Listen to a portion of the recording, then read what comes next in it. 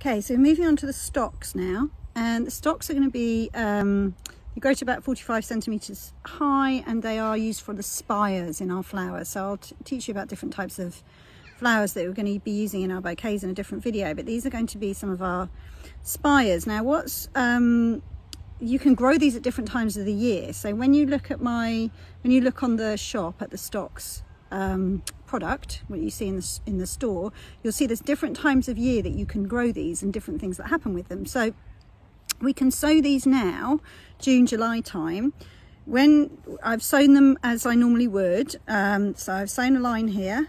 I've got a bit more free and liberal with my sprinkling, so I think I can always prick them out.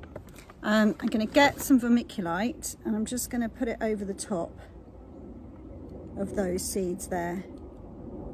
Okay, because they like the light, they need the light in order to be able to grow, and so the vermiculite just kind of holds them in place, gives them a light covering so that if they do get any water on them or anything, they don't get washed away. It just helps them grow, but it allows the light through. So we grow them with a bit of vermiculite. If you've got that, if you haven't, just sprinkle them on the surface, right? Because they need light, otherwise they won't germinate. Now these we're going to put into the greenhouse, and if we leave them in the greenhouse, we're going to get some flowers hopefully from them this autumn. They'll be late flowering, late into the season, and if we can keep them in a greenhouse, we should get some flowers this summer. But what we're also going to do, make a note to yourself in your diary, is we can sow these again in September, and they'll behave like biennials where they stay in the greenhouse, and then they will flower in the greenhouse. Just leave them in there the whole time, and they will flower in there in early spring. Okay, and then you can plant them again in sort of, I think it's about February time, so that they will flower in the summer out in the garden. So these are a great one to make sure that you've got like one of those little up against the wall greenhouses that you can get for like 20-30 quid, or a slightly bigger one that, you know, I've got one on my gardening kit page that was like 50 quid. Make sure you stick it down firmly because they do blow over, as some of you have experienced. Mine hasn't, mine's been great.